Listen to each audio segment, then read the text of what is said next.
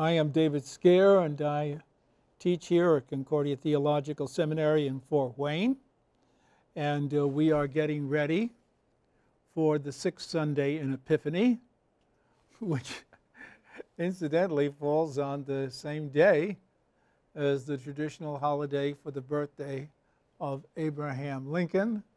And so you might want to play the grand, mine eyes have seen the coming of the glory of the Lord, the great, the hymn of the Grand Army of the Republic. I'm not sure you want to do it, but our people really like that hymn. I don't know if you want to say, I don't know if you want to get involved in Abraham Lincoln or not. People have forgot it. We are now running through going through the Sermon on the Mount, which can be said to be the most extensively cruciating section of the New Testament. Mentioned last time that there are just too many views and opinions of what the meaning of the Sermon on the Mount is. Last time I made note of this book, The Sermon on the Mount Through the Centuries, published by Bravos Press.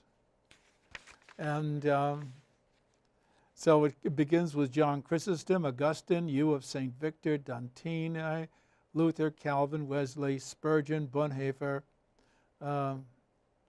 John Paul II, and John Stott. And I'm not saying that's going to add to clarification. I'm not so sure that it will. But it will indicate that the importance that people have seen the Sermon on the Mount. That any preacher or theologian who is worth his salt is going to have to say something about the Sermon on the Mount, and will generally try to twist it to his or her own way of thinking. I think the first thing we have to do is we'll read it in English. I'm using the RSV simply because that's the one I was brought up on. And you can follow along in your English, and then we'll make reference to the Greek where we have to do it. We have to remember that all of this depends upon what Jesus has said in the Beatitudes. So we begin at 5:21 in Matthew. You have heard that it was said to men of old, you shall not kill, and whoever kills shall be liable to the judgment. But I say to you that everyone who is angry with his brother shall be liable to judgment, and whoever assaults his brother shall be liable to counsel, and whoever says, you fool, shall be liable to the hell of fire.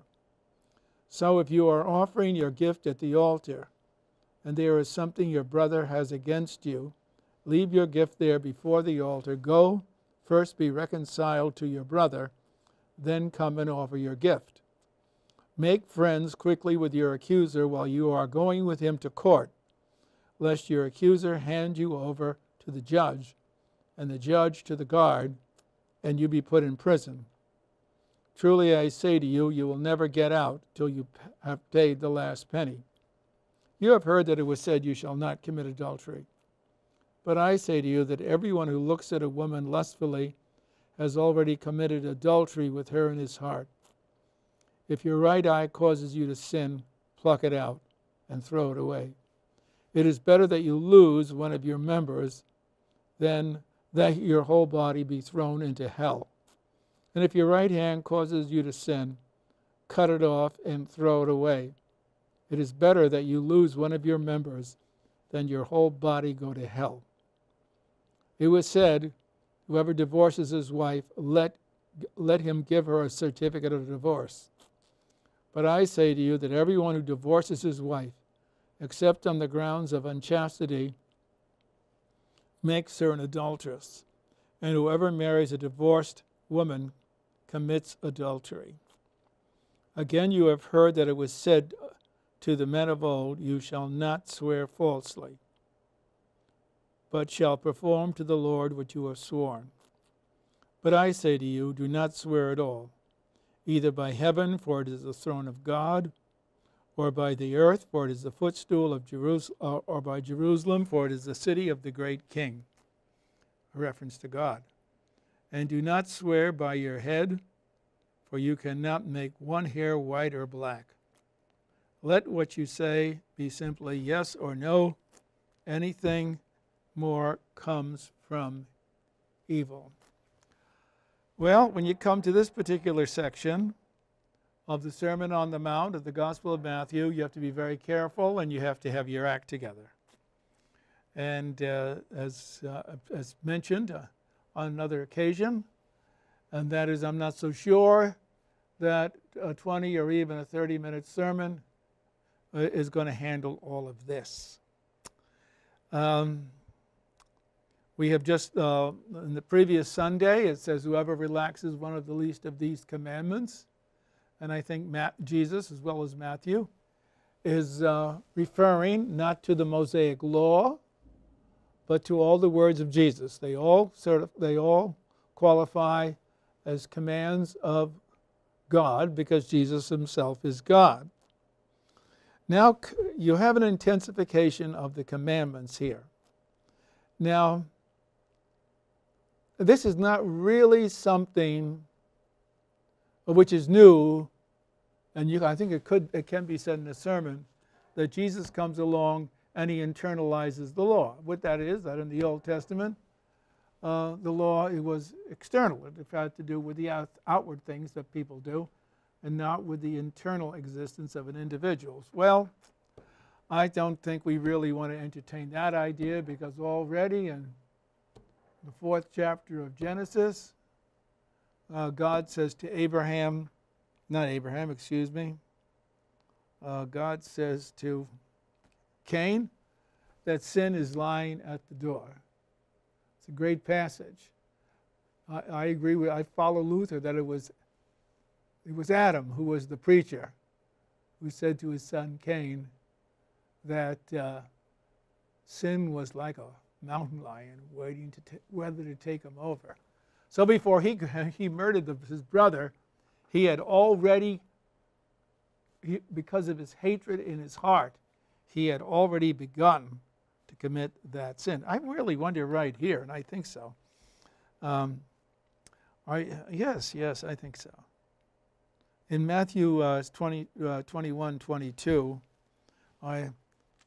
whoever is angry with his brother shall be liable to the judgment. Is this a possible reference to Genesis 4? And wouldn't it be a good idea for the preacher to bring that up in the sermon as a kind of an illustration of what happens when there is hate? Now, when it says, by the way, here, we'll go back to that. Whoever says that, this is a particularly nasty word, whoever says to his brother Reka, whoever says fool, well, you're saying this: you don't know anything. In a debate in the congregation, one person says to another, you idiot, you do not know anything. Well, according to this, is that a person who acts like that is making himself liable for the judgment. And I don't think we're being too severe here, because we're going to get for next Sunday, the gospel for next Sunday says, love your enemies and pray for those who persecute you. That means a Christian cannot enter into judgment with another individual. Now, it's just part of the English language that one person says to another, go to, where? Go to Hades, right? Well, that's a curse. You're asking that person to go to hell. That's it. Now, is that kind of a sermon? Should that be included in the sermon? Well, I guess that's up to each preacher. However, if you've made that point, you can be assured the people will listen. They will not tune out on that one.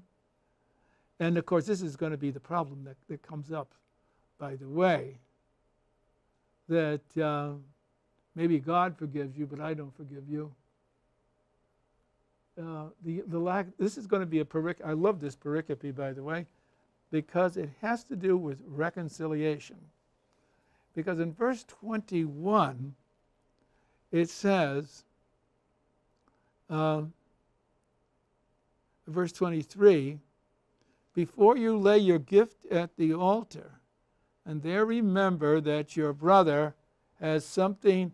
I'm going to take a look at this in the Greek here, by the way, because it is significant and it is important. Okay. It seems to be a liturgical action. The person is laying, he's approaching the altar with a gift, a doron that belongs to him. The word theosterion, altar, means the place where the sacrifice is made. And there, you remember. I would like to believe that this we'll go in a minute, that your brother has something against you. Now this refers here to the Christian community where people are at odds with one another. Very rarely is there a congregation in which the members, there are not some members have one thing against another. And in some of these congregations, which tend to be on the smaller side, and that there are families that go back to the founding of the congregation, which can be 100 or 150 years, there are animosities there. Notice, by the way, the member of the congregation is called an adelphos, a brother. And the brother has a gripe against you. You are the one to do it. Now, what should you do? Lay your gift on the altar. And there you remember. Could this possibly refer to some kind of service of confession and absolution? That before the Holy Communion was celebrated, that in the early church, that these matters were handled? You know, a lot of these situations, really, when they first happen, are not all that significant. But then, when they are not addressed, they then blossom into huge difficulties where people will not speak to one another. Now, Jesus here is not speaking about regulations in Herod's temple. Jesus does not like Herod's temple. Jesus does not like Jerusalem or the temple, because the temple is where the enemies of God gather who are going to put him to death and to crucify them. This is where the high priests are. Jesus is not putting down liturgical rules for the temple. This happens to be regulations for Christian worship. And apparently it involves bringing some, we have offering and collection plates. You bring your gift up to the altar. And there you remembered. The word remember is significant. That's a significant thing, that we are to look within ourselves to see what we have done. Whether your brother, you are the one who is to make peace with your brother. You are. It doesn't say that he is. The responsibility is on every Christian to get matters settled and to do it right away. And to do it before the Holy Communion is celebrated. And I love this passage, by the way, because it is so vividly, it's so vivid, it's so descriptive. Okay, it says, leave your gift. Here the word altar shows up. Altar is very significant because the altar is the place where Christ offers himself as a sacrifice. Go and look at this word right here. This is a good Lutheran word. Reconcile your brother. Be reconciled to your brother. By the way, one Christian, this is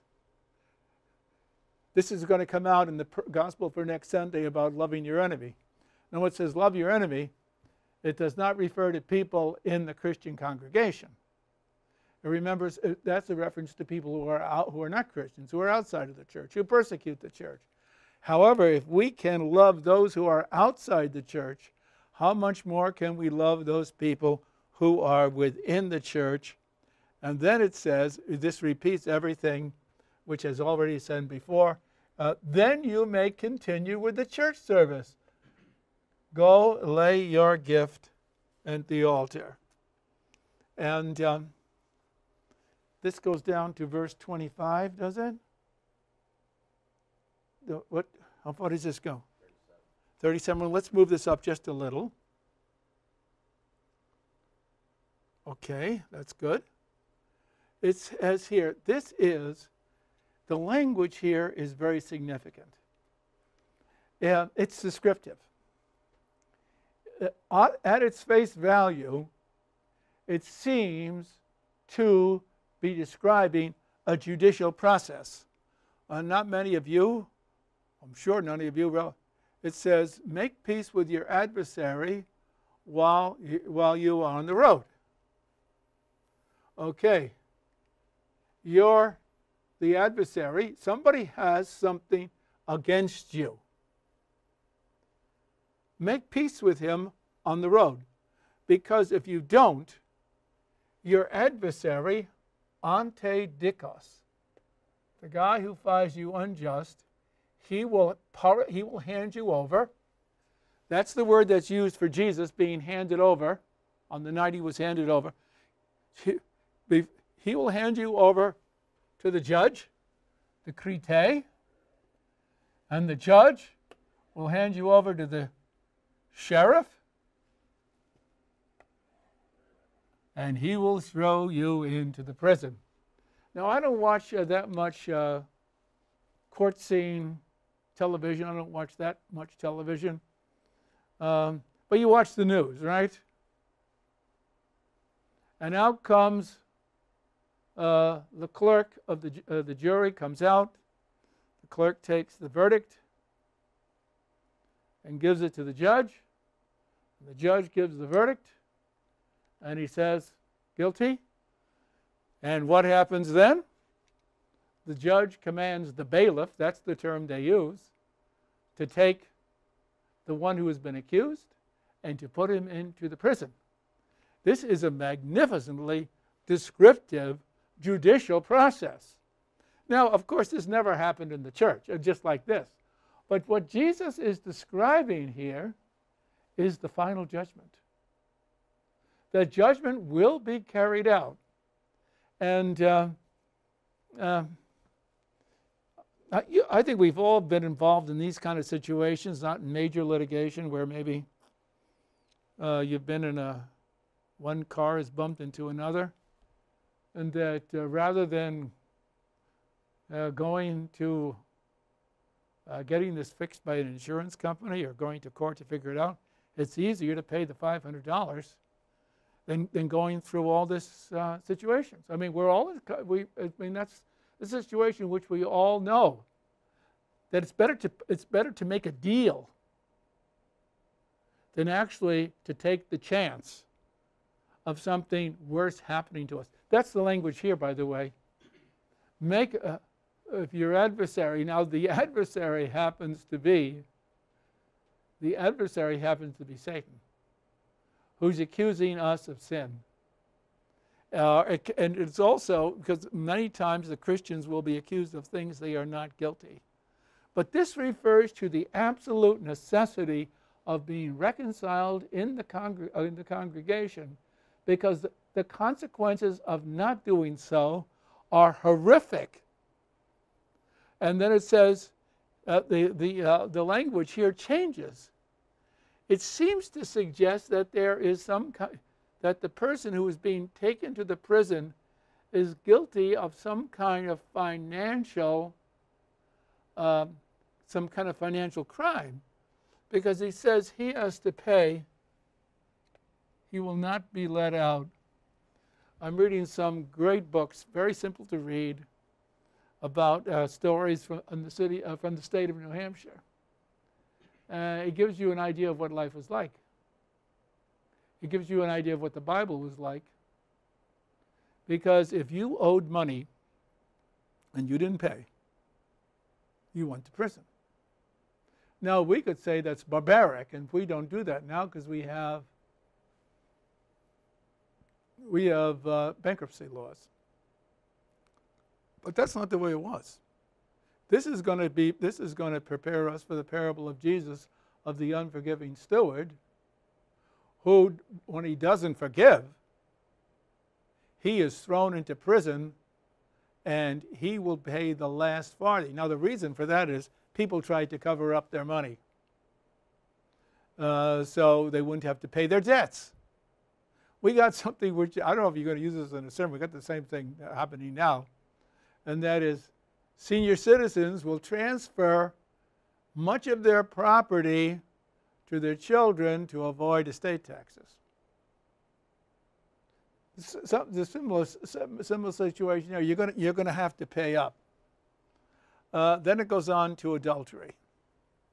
You shall not commit adultery. Now, what is striking here is that you know that the strong negative is not oo, but may. You know that. Here, by the way, notice the way, this is not an imperative. But the idea is imperative. And where's the imperative? Because the one who is speaking is the absolute judge, Jesus Christ. I had a mother who was like that.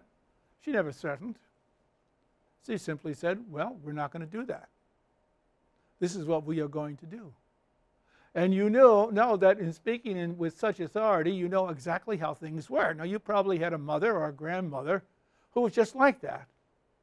And when the Epistle of James handles the same materials, the word may is used with the imperative. You will absolutely not do that. Jesus doesn't do that. It's not that he's more loving. That's not the point here. But that he's the one who speaks. And now when you get into the area of adultery, boy, do we have a big job here. And that is, how many children are born without the benefit of matrimony, are born without parents who are legally married? And it's quite acceptable. I was a vicar in Wyoming when I was 21. I thought this was so unusual that you have people getting married and all over the place, married to the same spouse and so forth. I thought that was so strange. It isn't strange now, friend, and every pastor has this particular problem in the congregation, and it certainly isn't helped by what appears on the internet. If you want to address that problem, go right ahead and do it. Be careful of how you do it. I guess it has to be done, because here you got the word desire. Epithemia, desire. It's not just thinking the wrong thing. It's actually saying that you want it. Now, he commits adultery. He already commits adultery with her in her heart. This is a different. We mentioned this before, that this is a difficult gospel to preach on. However, if Jesus said it, you can blame him on this particular situation. Here, by the way, a little lecture on sin doesn't hurt. Sin begins in the heart. And here I think our people understand this very well, because at least in my conversations, and they're quite frequent and they're relatively recent, people who are not in church actually are proud of the good lives that they are leading. They are actually so proud of their own holiness, their lives, and what they do. Well, they give money away, they give it to their own children.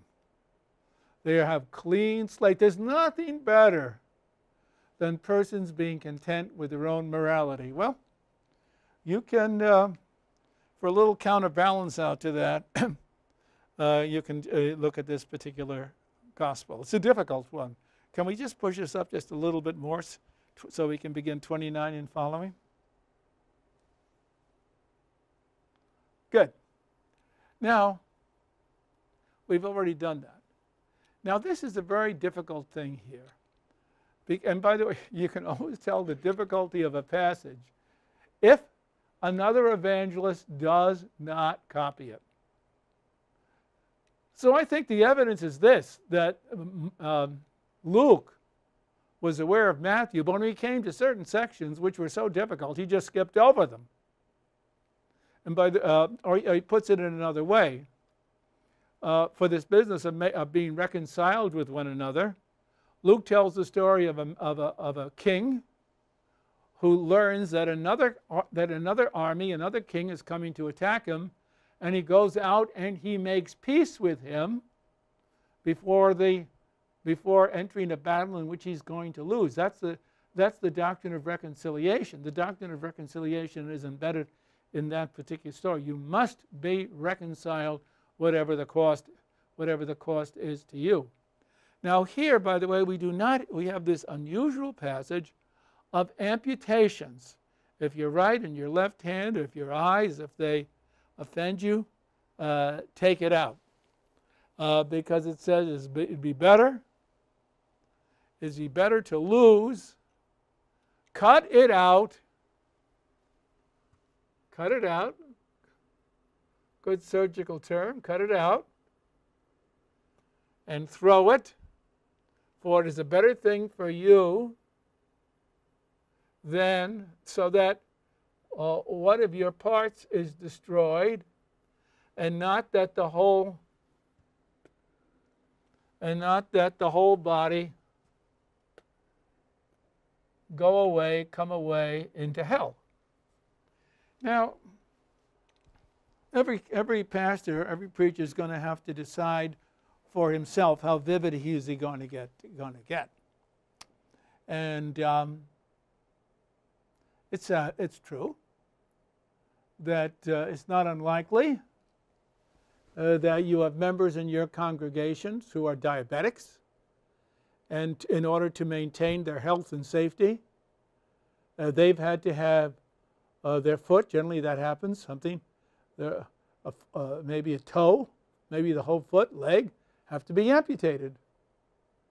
Because the argumentation is it is better to lose just one part of your body than for the gangrene to spread throughout it. Now, what is Jesus talking about here? There is absolutely no reference that anybody in the early church went around amputating. People amputated themselves in order to avoid sin. Also, the sin does not exist in the eye or in the hand or in the foot. Sin exists within the soul. Now, what I think is a possible understanding of this passage is that this refers to removing people from the church, excommunication. Now, this is very rarely done and should only be done when there is no other solution. But this is the problem.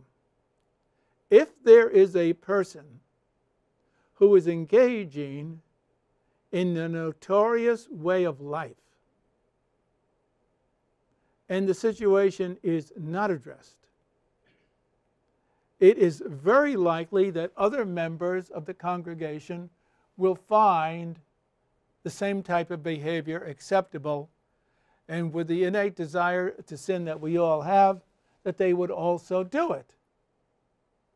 The fly in the ointment. A little yeast destroys the whole thing. You don't need it. And in a special way, this might refer to the pastors.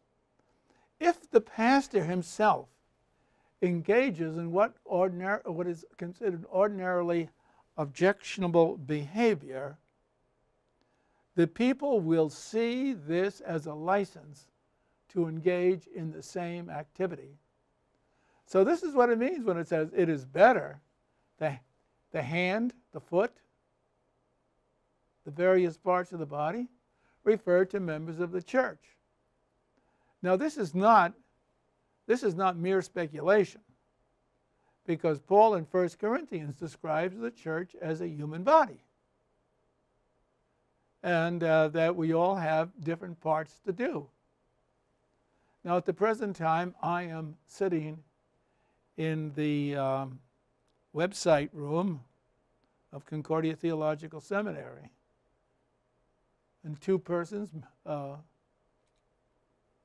John Elmer and Jason Ewan, have been in this room, which is filled with all kinds of paraphernalia, which is beyond me. Now, I have no knowledge of how these things work, and if I was the person left in charge to handle this, I could not do it, period. I do not have the intelligence or the experience or the equipment to do it. The point is that the church consists of all kinds of people, with one not more necessary or important than the other.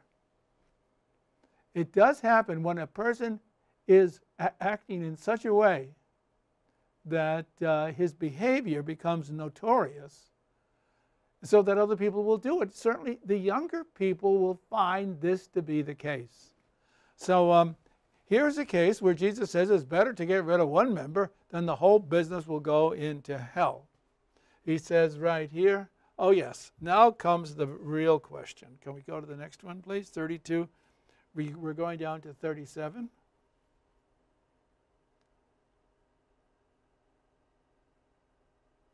Okay, is 32 there? Oh, I see. Thank you. Okay, we'll leave it like this. Here comes the prohibition against adultery. Whoever marries a divorced woman commits adultery. I'd rather handle the next section, but leave it up there, about taking oaths. And here's where the world has changed, and it's changed is the more difficult. I haven't been in charge of a congregation for 50 years, and I was a pastor for 5 years. I never had to handle a case of divorce. Now, the world has changed in a half a century. And I think the best possible thing we can do is obviously it has to be contained in our catechetical and confirmation classes, but I think it has to be preached on. And this can be approached. You can preach it from the divine sense here. It just happens that children who are brought up in intact homes just have a better chance in life. It kind of points to the original situation that God intended, a man and a wife and the children. That's not going to be perfect. We know it's not perfect. We know the Old Testament. But the situation we have now, we don't have polygamy, we have successive polygamy. And that a person gets married to any number, a man will be a succession of wives, a woman will have a succession of husbands. And I think the pastor has to address this situation. And what about marrying a divorced woman? What about getting a man to amend? And here we get into the situation of compassion. Because in many cases, the members of our church, the spouse has left the husband or the wife. And what is the husband or the wife going to do? In handling this, the easiest way for me to do this, which I won't do, is actually to take a look at what I've written in the Sermon on the Mount. That might have been 20 years ago, 15 years ago. So you might want to look at it. It's not an easy situation to address. And I think the first thing we have to do is simply to inform our people, or at least before they get married, the young people or the old people, and that is what is expected of them. And this is not simply a young people problem, because people who have been married 20, 30, 40 years are getting divorced and getting remarried.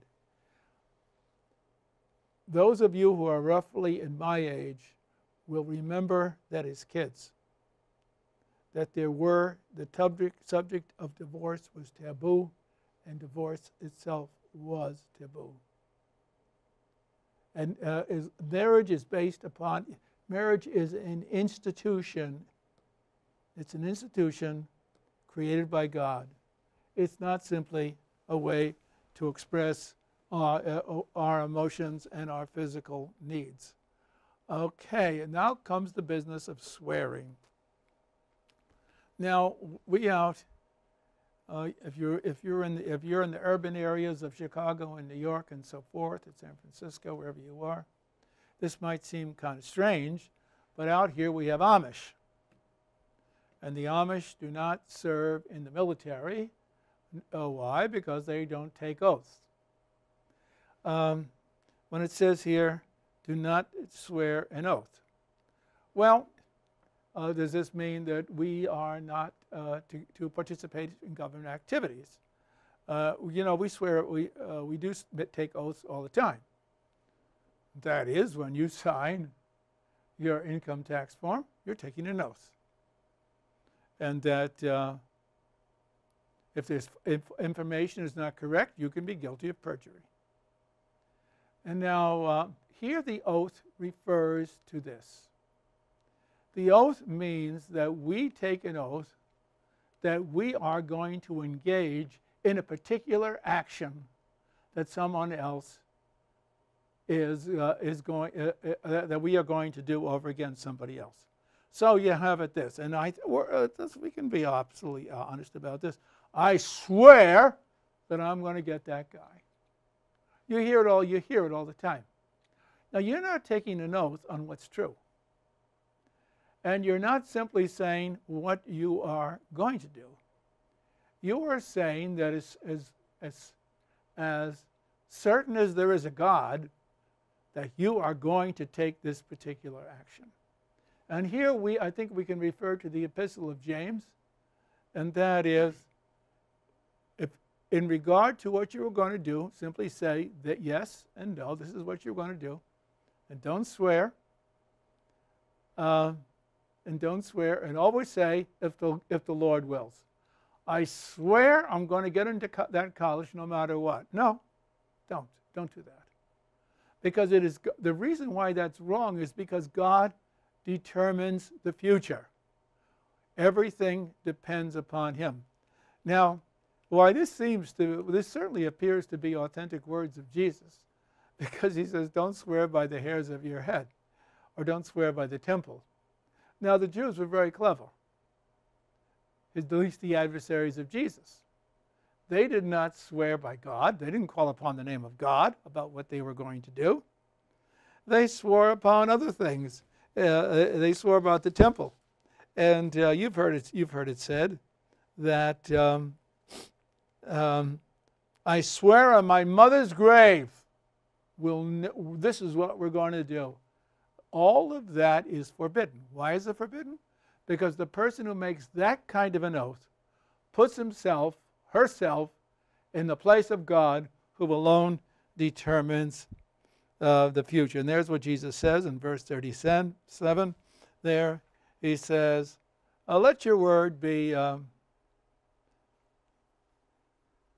just say yes, yes, and no, no.